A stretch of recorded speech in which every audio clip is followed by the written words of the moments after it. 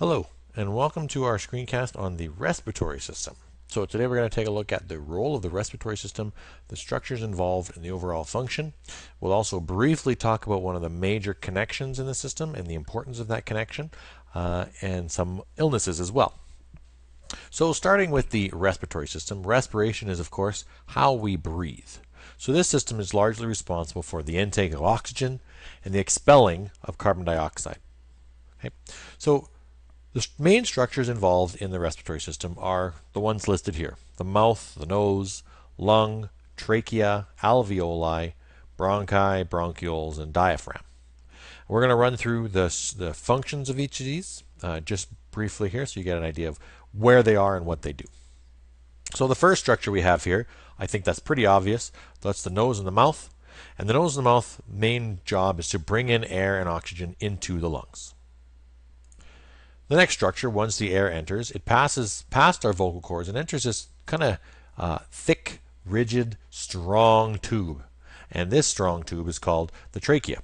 And it's the main passageway into the lungs. Now, on top of the trachea is your voice box, your larynx. And air will pass through the larynx, allowing you to speak and hum and la la la la la la la, allowing you to sing. And then once it passes through the voice box or trachea, it's now on its way into the lungs, which would be the next structures here. Now you have two sets of lungs, left lung and right lung, and they're large sacs that fill with air.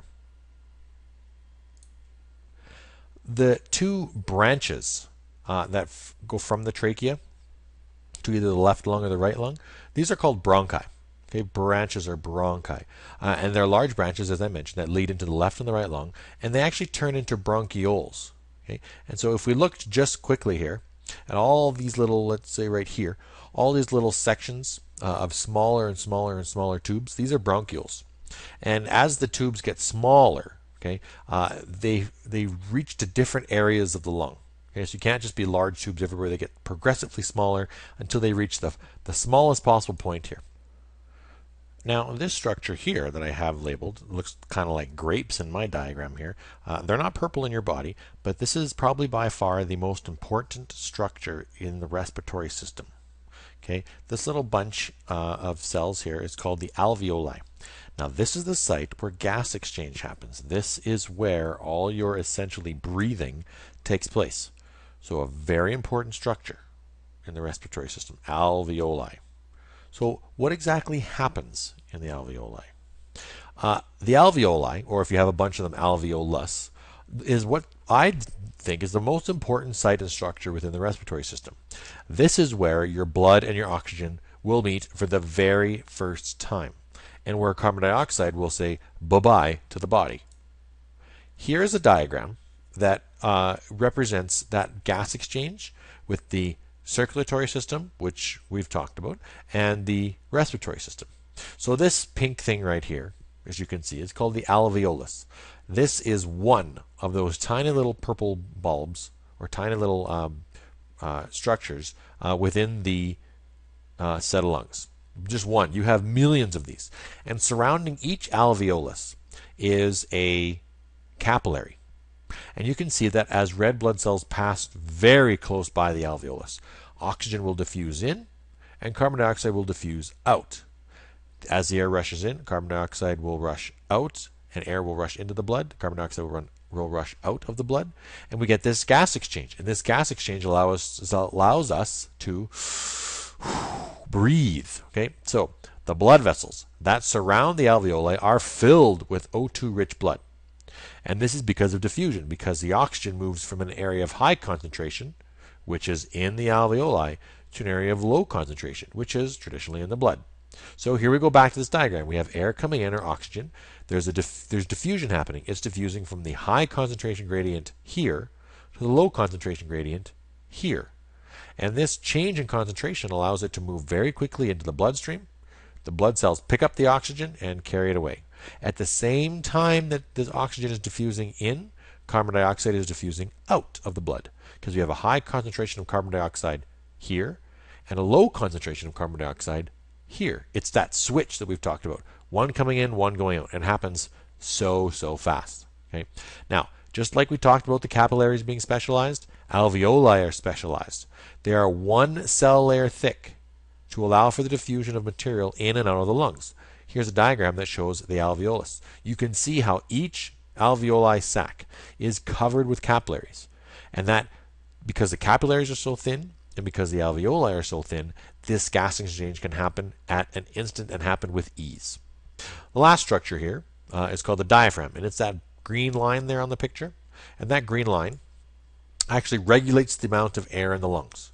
So your diaphragm will actually raise or lower and help to let air in or help to force air out depending on the position of the diaphragm. Okay? So taking a quick look at the diaphragm, here's how it works. Okay, so you take a breath out. Notice how the diaphragm lifts and actually forces air out of the lungs.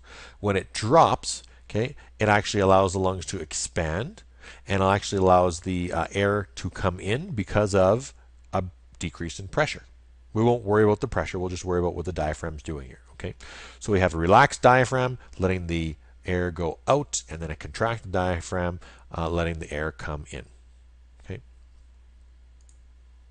Now, lung diseases. There are a few here that we need to mention. Actually, probably the most of all the systems that we're going to mention because it seems to be some of the most common. When we talk about respiratory illnesses, we mainly think or talk about something either called asthma or lung disease. And I'm sure many of you have had experience with asthma.